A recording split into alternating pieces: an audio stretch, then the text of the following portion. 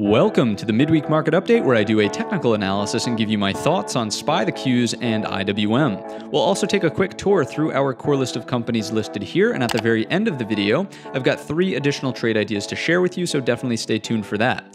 Let's kick things off in our S&P analysis as we always do with the sectors, who was leading, who was losing, and where was the weight. The XLF for the financial sector led the pack today, up 2.59%, and the XLC for communications was down at the quote-unquote bottom of the barrel. Still green, but green the least amount, up 0.86%. In terms of heavier weighted sectors, we do know that the XLF is the second heaviest weighted sector, so nice to see that at the top of the list. However, as we check in on that chart in just a moment, we'll notice that the location actually isn't all that promising.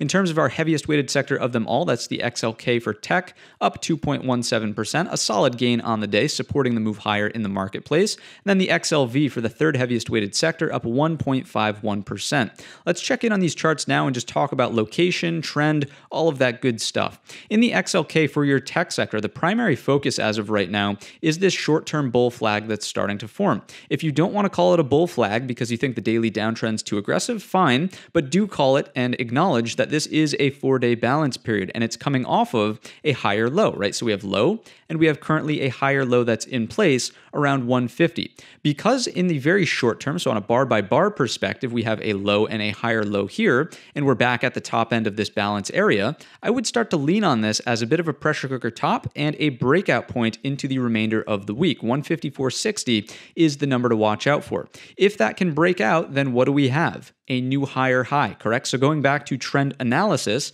in the short term, we would have a low, higher low, we have highs, and if it breaks, we would then have the fourth missing piece of the puzzle, a new higher high, thus initiating a new short-term daily uptrend, correct? So that's what I'm watching out for here in the XLK. Now, what would be the upside target? It's coming from prior structure right here, 159.25. You'll notice that here's your double top. When that breaks down, it's the first lower high, correct? From here to here. That's why it's the significant target, 159.25. If this breaks, we have a range double in effect. And again, it sort of aligns with that structural element of the prior lower high. So I like that to the upside here. I'm not discounting the fact also that we can remain imbalanced, continue to go sideways. In that case, I would probably want to see it do something like this, look above and fail. We return back into the range. We know that the target technically should be the bottom end here, 150. However, when we get to 150, that's going to be your make or break level. Do we potentially still have the opportunity to turn this trend around and get something that looks like that? Or does 150 break and then we're back on our merry way towards the low here, thus preserving the major or maybe even medium term, I'll just call it for lack of a better word, trend here, right? So lower high, lower low. If we get the equal low off of a lower high here, obviously that sets up the move and context for a breakdown. Again, I don't think that's the likely scenario based on everything we discussed prior on this chart, but I'm not discounting the fact that it could potentially happen. I'm only getting more bearish in the tech sector if we break down underneath yesterday's low. Again, that number is 150. So that's the tech sector in a nutshell. Let's continue along and talk about the XLF for financials and talk about why the location of this chart is slightly concerning. This is your area of balance, okay? What you'll notice is that we have high, we immediately come back down on this one fell swoop all the way to the low end, which we were supported at here and here. And then when we bounce, this dead cat, the lower high, is at the half mark of the range, half back, correct? So that's fairly concerning. The fact that we're already back down at the bottom end of the range in short proximity of time sets this up as a flush point at 36.85. So even though we posted a solid gain in terms of a percentage move, look at the location, right? This is not nearly as bullish of a setup as what we just saw in our XLK. Now, it doesn't mean that it's going to be enough to drag the marketplace lower, the S&P lower. If the XLK starts to break out of this range and financials kind of hover sideways and drift lower even, you might get a more grindy move in your S&P 500 to the upside, noting that the strength and the weight of the XLK will pull it higher. But if this continues higher, obviously that's going to be a good thing. You'll probably get that added move in your S&P 500. If these are moving in sync, look for a stronger breakout in the S&P 500. And obviously, if this breaks down, like more aggressively does something like this, and your XLF XLK for the tech sector remains in balance, that's going to harm your S&P 500. So that's kind of the relationship between the big two right now that I'm really monitoring for, and why, again, the location of this chart is fairly concerning in the face of what looks like it may be the reversal in our broad marketplace. We really have to see if financials will start to pull their weight and at least work back towards the midpoint of the range, 39.25. All right, that's what I've got for you here in terms of financial things. Let's also take a look at our TNX for the 10-year rate.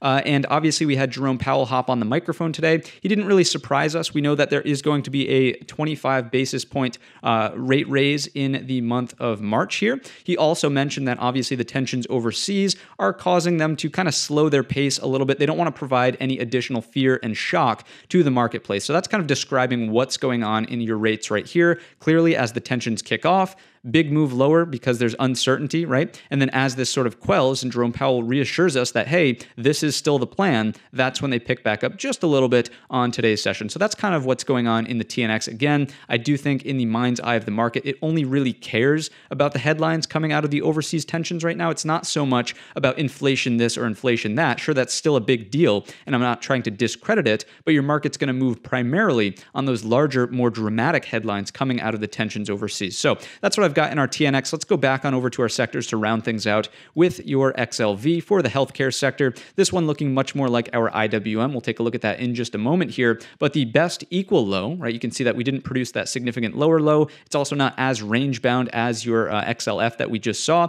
But nonetheless, we don't get aggressively bullish on the reversal here until we take out the neckline of that double bottom at 133.30. All right, so that's what we have to the upside. There's no real clean balance that we can play off of right here. I do still think that this is taking a back seat to everything that's going on in the XLF and the XLK, as I've been a proponent for the past couple of weeks, correct? So on the upside break of this level, if we can recapture 131, look for the neckline move. If we can't, I would look for more chop kind of sideways underneath 131. That's what we have in our sectors. Let's round out sort of the behind the scenes look with our VIX.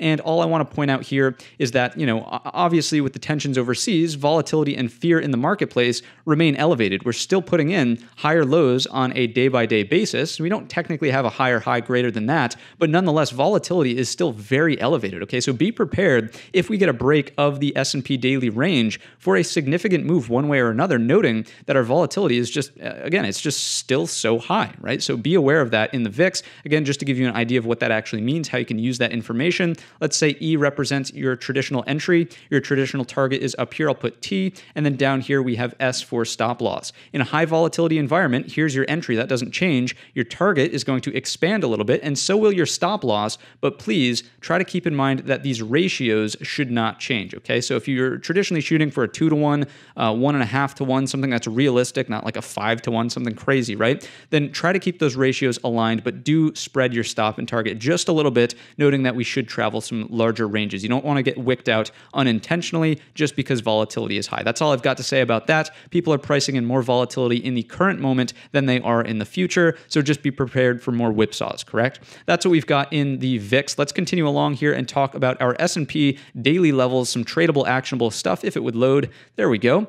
Always nice late at night when you're running into loading issues. Regardless, what do we have on the table? Just like everything, well, not everything, but the XLK that we've talked about so far, there's your daily balance, right? If this is going to be a trend reversal, there's your low. Here's your first higher low. Here's our highs. We need to see the break of this balance and a move into our resistance trend line, this prior area of structure. I've been harping on and on and on about 444, 445 as that area of resistance. It's also the daily 200 SMA. I would imagine that there's a strong response from the sellers when and if we do get there, just like in the XLK, because we did produce a higher low and a higher high on today's session from yesterday, we are leaning on this 437 as a breakout point for follow through to the upside, right?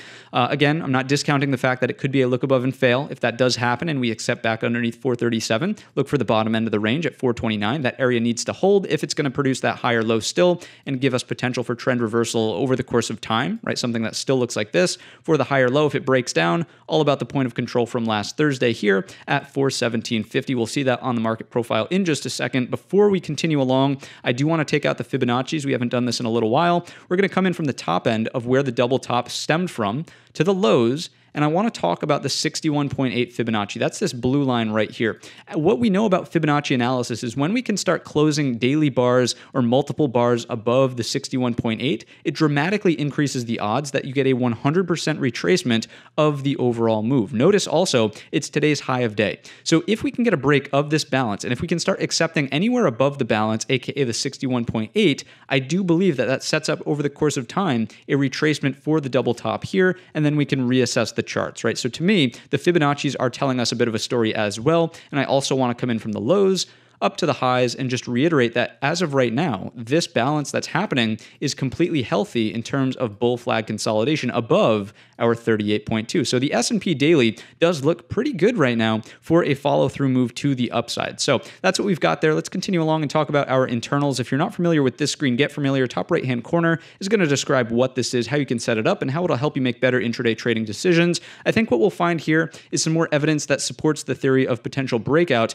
into tomorrow's session, right? As of right now, as we're balancing in the range, notice that volume is fairly neutral, a little bit red here, but what I want to point out is today's activity, big inflow into the market. We're traditionally looking for 300 million or more for a significant read. You can see we made it up to 500 million, so solid move on today's session. What's our advanced decliner doing? Clearly up here, getting closer to trend zone. That's a good thing, and again, fairly neutral on the days where we're balancing back and forth, and our cumulative builds on the tick, flat and flat on our neutral days, and as we approach the top of the range, more buying activity, correct? So it is starting to align that the buyers are trying to make a stand here at the top of the range, pushing things up and out. Now, yes, in the after hours as of right now, we're just kind of hovering neutral, not quite at the highs. It's not like we're making a significant run higher, but that doesn't mean that it has to be a breakdown, right? We'll have to reassess when we actually open up tomorrow morning, but as of right now, everything's sort of pointing to, hey, this balance could potentially be breaking out soon and to the upside based on some of the evidence that we've seen, all right? So let's go on over to our market profile now and talk about some more nuances here.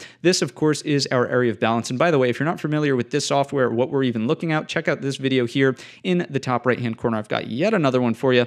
What's interesting about this is here's your balance, correct? What you'll notice is that in the past, so when it was originating, we have point of control higher, we have point of control lower, lower still, and on today's session, the point of control flips once again back to the top end of the range. Okay, so that to me strikes me as a bullish indication. You'll also notice that on today's session, value has also flipped substantially higher. Instead of being overlapping or down, it's actually higher on the day. We also have a double distribution in play, and this is something that I want to lean on into tomorrow's session. If we can accept in the upper distribution, so say the overnight session just does something like this, accepts in the upper distribution, and I'm just, you can clearly see it's separated by a little single print right here, right? That's what I mean by double distribution. You get this, let's try to draw, there we go, cleaning it up, and this, two distributions. So if we can accept in the upper distribution, that's obviously a more bullish outcome.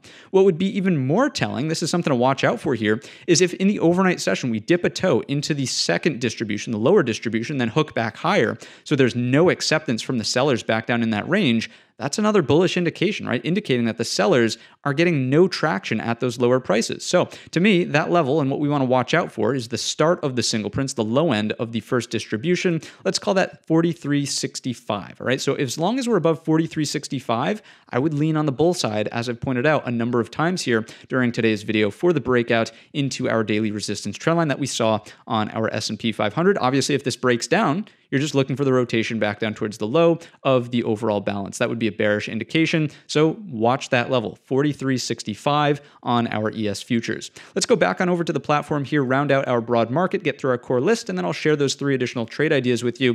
QQQ, what do we have going on here? Very similar to the XLK. There's your 4-day balance in place, right back up at the top end of the range, higher low on a bar by bar perspective. However, you'll notice that we are right at the daily resistance trend line. Now, it is a secondary. It's not the primary like we have in the S&P 500. So if it does break, there could be some follow through, but it's not, it's not going to change the overall trend of this to this as a lower high. Then clearly lower highs here. From the grand scheme of things, yeah, we would need that move up to 369, but one step at a time, right? Let's take this incrementally day by day. So here's your balance. If it breaks out, where does that put us? Kind of back in no man's land. So I would say on a break here, easily look for 353, if not potentially higher. So monitor for continuation. if we get that move on tomorrow's session, break of the balance highs and resistance trend line. To the downside, we know the same deal. Look above and fail takes us back down to the bottom end of the range here at 337.50. I wouldn't place too much emphasis on this level anymore because if we break these lows, we know it's very likely going to come back down here towards that 329, the point of control from the Thursday of last week and the low of the Wednesday just prior to that, okay? So that's what we have on our QQQ. Again, lean a little bit more bearish because of all of the reasons we've discussed so far today. Those are the numbers to pay attention to. IWM is up next, giving us that double bottom, very similar to the XLV for healthcare. Misspoke there. Regardless, here it is. As of right now, gunning towards the neckline, right? 208 is still that critical area. I know I sound like a broken record, but if we're above, that would start to signal that, hey, maybe it's more risk on marketplace right now. If we resist here, resist and reject. I always say those two words together and I get reject. And, it is what it is. But if we reject at 208, that's where we're looking for the rollover. That's a more bearish indication. Sure, this would start to pan out as just a horizontal trading range. Something like this could develop into the future. We'll see if we can produce a higher low, something that does this, so on and so forth. But 208 is still your pivot in IWM. I know, broken record, I'm saying the same thing over and over again, but it's just, it is what it is based on the structure that we have dead in front of us. To the downside, if we never make it to 208, obviously that's more bearish indication. I would look for the flush only underneath 197.15 for the rotation lower to the bottom end of your daily range here, 191, all right? That's IWM and small caps in a nutshell. Let's get into our core list of companies, briefly taking a look through these, then we'll get into those three trade ideas. So Apple, at the important pivot 167. Remember that that's where we flushed from here. Now we're back testing, right? So as of right now, this is almost the equivalent, or just think of it in the same light as that 208 in IWM, right? Do we roll over here? In which case the short is underneath this 162.50. We talked about that this morning for the rotation here. And then the more aggressive short is obviously underneath last Friday's low, 160.85. But that's how that could unfold. So 167 is your pivot. Be on the lookout for any inverted hammers. That's obviously a more bearish indication. That's where I would start to expect the rollover. If we poke up and into it, to me, it's really not that tradable, to be quite honest with you, noting how we've arrived here. So I would wait for something that does this, any then higher lows that support off of it, that starts to become more playable, either on the higher low that confirms 167 as a support, or on the break of the high for the continuation higher after that, all right? So that's how I'm looking at Apple in the short term here. Netflix up next. This one kind of chopping around, not really giving us a whole lot of clean, actionable setups in terms of what's going on. We certainly have that same balance area. It's not nearly as clean as everything we've just seen. As of right now, this is actually looking more like a flush point, right at the 376.80, just on how we've arrived here. Again, the failed backtest and recapture of that 396.70. We know that it was a range from in here. That first inverted hammer right there was the nail in the coffin for lower. Again, another backtest and resistance there, failed backtest. Look for lower if this breaks at 376.80. Netflix really hasn't been showing that great of relative strength, so I would potentially keep this on your radar if we need shorts and the range on SPY and the Qs starts to fall either back in for the look above and fail or break down in the first place. Okay, so Netflix more of on the short radar. Tesla up next. Taking a look at this one, let's grab the other tool and zoom in here. What we'll notice is 900 is your next upside level that needs to be recaptured. As of right now, I really like the fact that we did break down momentarily underneath 854, immediately recaptured and printed a green hammer on today's session. That's a little bit more promising that the sellers were not able to mount a serious move to the downside underneath that critical support, right? If I go on over to a smaller time frame chart, you can clearly see how important that level of support was at the 854, the fact that they could not materialize. And by they, I mean sellers, they could not materialize there. That strikes me as a slightly more bullish indication. Again, 900 is your next recapture area to the upside here on the daily for the rotation into your 945. Obviously, after that, larger break can happen into 1000, one step at a time, but I do like this as a bullish setup here. If we can get some more consolidation, daily flag gets put into place, boom, breakouts take us higher. Next up, we have Alibaba. What's going on in this one? Inverted hammer from yesterday's session materializing to the downside. Our flush point at 104 is still in place. We've been harping on and on about that in the pre-market live streams. It's still in place. If we take out today's low, the rotation is here into 100, the psychological number. Anything that still fails at 110, it's bearish, right? We know that this is a big overhead range, overhead supply. If we fail to accept again into it, again, there's your flush point once again to get into 100. If we accept above 100, it's still not a long. I would need to see something that does this, and then maybe you can start trading for these gaps to fill overhead. But one step at a time, it does look more bearish than bullish right now inside of Alibaba. Next up, Facebook. What's going on in this one? More similar to Netflix, to be quite honest with you, which I hate saying, but it's just the truth of the matter here. In terms of the setup, we were not able to get up into this area of prior support, which then flipped to resistance right there. That's the critical area, 216.35. I mean, it's not as bearish. We're not closing on the lows like we had in Netflix, but nonetheless, we have lower highs in place, right, on a smaller time frame. Something like a 30-minute hourly would illustrate that clearly. If we can't really get back into that, again, any flush of this takes us back down towards these lows, sort of a failed move back to the upside inside of Facebook. Look at this as just another lower high from here to here, failing at that big area, right? 216.35, that number does not change. We know that flushes can be produced underneath 202.75. We'll call it, or let's call it 202.50 actually, as I'm adjusting my cursor a little bit, and we'll actually pop that in with an official level, so I'm aware of it for tomorrow's session. There we go.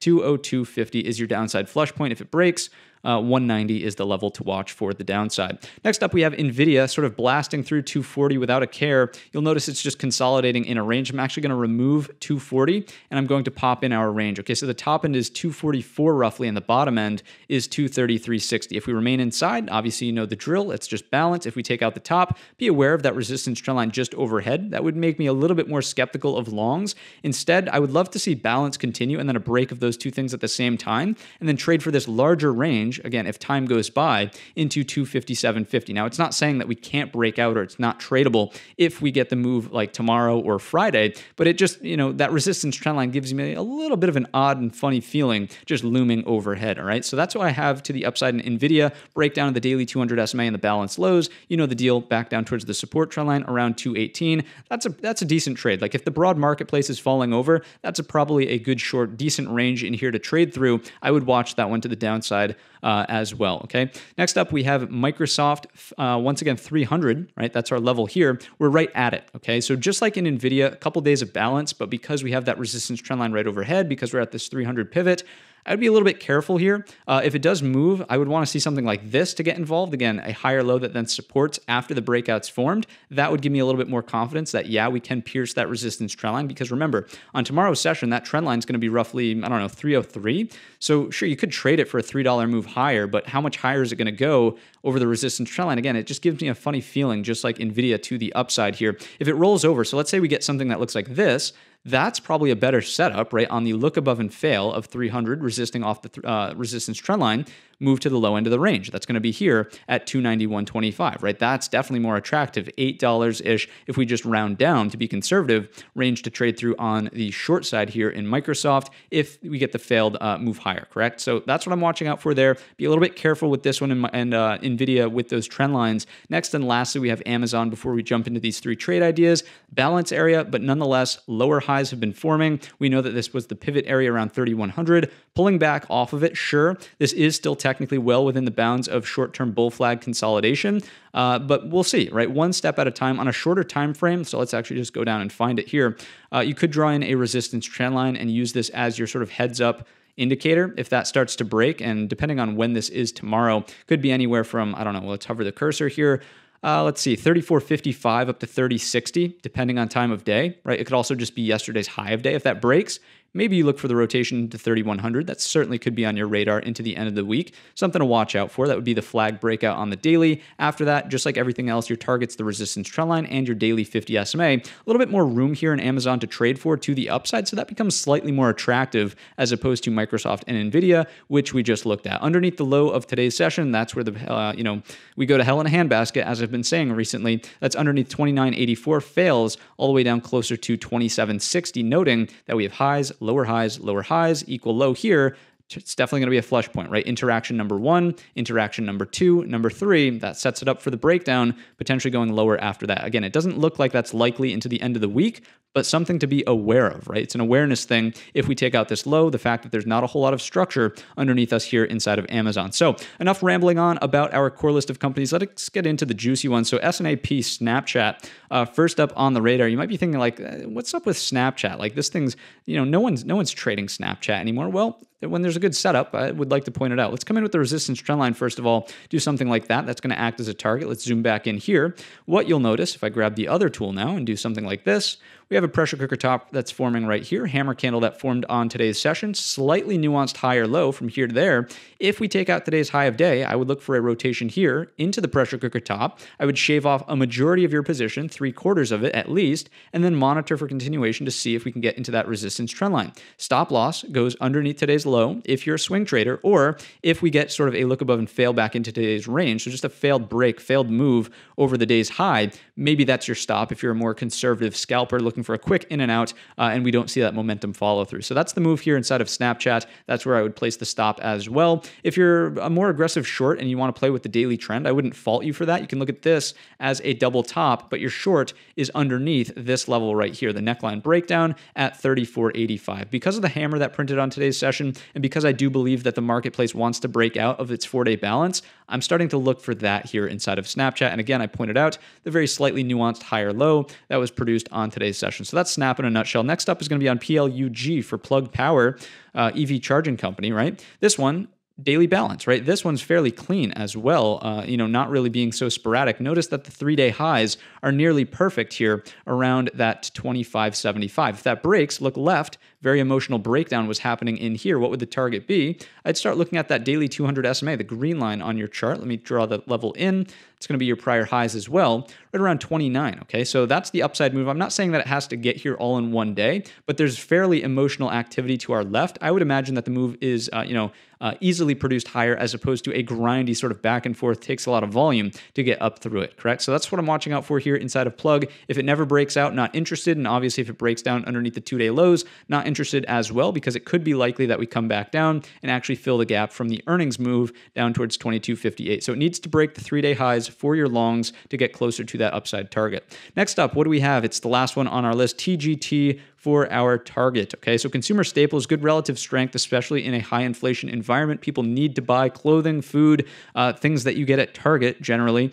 And again, after earnings, nice balance on the gap up. If we take out the 2-day highs, look for higher. If we take out the 2-day lows, look for lower. Great set. Like this is a great setup because you can easily go either way, whatever direction the broad marketplace wants to go. If you flush the 2-day lows, you have the gap to trade for. I'm not saying it fills all in one day. You know the drill. You're just looking for a lack of support in there. And if we take out the 2-day highs and the market's moving higher, what do we have to the left? I would start targeting this other pivot right around in here, right? That's our first significant area where the market comes higher, find sellers, and that's where we make the significant drive lower after this little run, all right? So that's what we have to the upside on a break of the 2-day highs. That number is 227.50 to get us into 235.50. And again, if the 2-day lows break 218.50, look for the gap to start to fill. Again, I'm not saying it fills all in one day, but the close is technically way down there around 201, all right? That's what I've got for you in today's midweek market update. I know it came out late. If you made it all the way to the end of the video, drop me in the comments section the code word night owl, and I'll know that you watched on the Wednesday night and not in the morning on Thursday, all right?